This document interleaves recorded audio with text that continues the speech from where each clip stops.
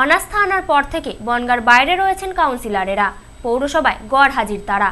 থানায় অভিযোগ দায়ের পৌর প্রধানের। পাল্টা ফেসবুক লাইভের মাধ্যমে নিজেদের অস্তিত্ব জানালেন কাউন্সিলররা।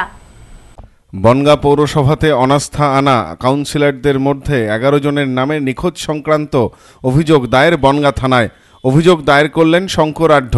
বৃহস্পতিবার এই নিখোঁজ সংক্রান্ত অভিযোগ দায়ের করেছেন বলে নিজেই জানান শঙ্করবাবু। এ বিষয়ে তিনি বলেন, কাউন্সিলররা দীর্ঘদিন ধরেই বনগাঁর বাইরে রয়েছে, ফলে ব্যাহত হচ্ছে পৌর পরিষেবা। কাউন্সিলররা বনগাঁতে ফিরে দ্রুত কাজে যোগ দেওয়ারও আবেদন জানিয়েছেন তিনি। নিখোঁজ সংক্রান্ত অভিযোগের পাল্টা দিয়েছেন বনগাঁর বাইরে থাকা অনাস্থা আনা 11 জন কাউন্সিলর। এদিন ফেসবুক লাইভে এসে তারা তাদের অস্তিত্ব জানান দিয়েছেন। প্রসঙ্গত, চলতি মাসের 7 তারিখে বনগাঁ পৌরসভার পৌরপ্রধান শঙ্কর আঢ্যের বিরুদ্ধে অনাস্থা আনেন পুরসভার 11 জন কাউন্সিলর। কাউন্সিলররা তাদের অনাস্থাপত্র জমা দেন বনগাঁর মহকুমা শাসক কাকলি মুখোপাধ্যায়ের কাছে। পরদিন অর্থাৎ 8 তারিখে আরও 3 জন কাউন্সিলর অনাস্থা আনেন পৌরপ্রধানের বিরুদ্ধে। সব মিলিয়ে 14 জন কাউন্সিলর অনাস্থা এনেছেন। অনাস্থা আনার পর থেকেই প্রথম 11 জন কাউন্সিলর বনগাঁর বাইরে রয়েছেন।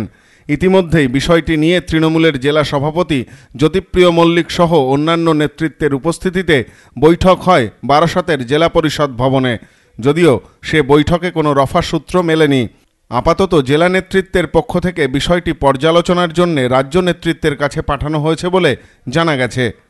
কমপ্লেনের বিষয়বস্তু যে আমাদের বনগাঁ পৌরসভার 11 জনা কাউন্সিলর কয়েকদিন ধরে তাদের পাওয়া যাচ্ছে না। বিভিন্ন মানুষ আমাদের কাছে আসছে এবং তাদের কাছে তাদের পরিষেবা চাচ্ছে, এবং সেই এলাকার নাগরিক বা সাধারণ নাগরিক বনগাঁ পৌরসভার যারা যে দপ্তরের দায়িত্বে আছে তাদের সেই পরিষেবা থেকে ব্যাহত যাতে না হয় তার জন্য তারা স্বস্থানে, তারা নিজের গৃহে এবং পৌরসভায় তারা নিজের কাজগুলো করুক। তারপরে যে আসবে আসবে, যে না আসবে না। এটা তো কর্তব্য, যে একটা জনপ্রতিনিধি হয়ে কর্তব্য। Bureau report, news no man's land, Bongaon.